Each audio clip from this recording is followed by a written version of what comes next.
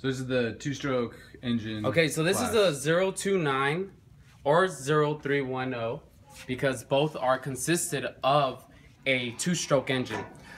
There are two parts of a two-stroke engine that consists of 4 parts within those 2 parts. That's a little confusing, but as I go into more detail, you'll be able to understand it. So the first part is the upstroke.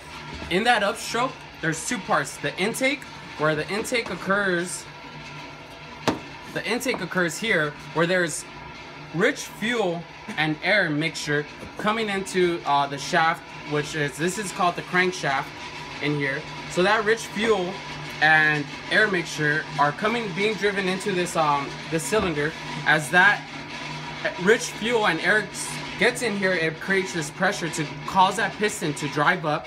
As it's being compressed and being driven up, that piston then goes into that motion of the power, which gets powered and ignited by the spark plug, which then causes that fuel to expand and then causes that piston to drop back down. As that piston is dropping back down, which is part of that downstroke part motion, you will have the burn fuel coming out of this exhaust. Yeah, burn fuel coming out of the exhaust. Now there's a couple of advantages and disadvantages of a two-stroke engine, and disadvantages during that downstroke motion, and you have the burn fuel leaving, you will also have some of the rich fuel being escaped because that intake is opening up as that piston is being driven down. The unburned fuel. Yeah, you have that fresh fuel, unburned fuel escaping out.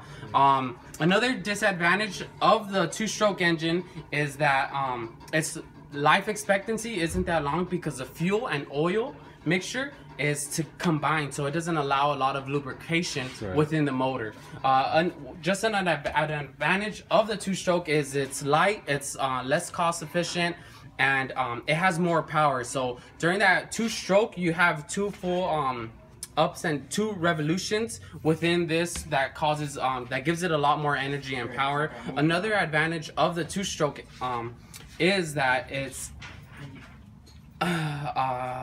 damn it. Well, another disadvantage is that well, the advantage is since the fuel and air the fuel and oil mixture is together, you're able to lift it up and put it in different rotations without damaging the motor.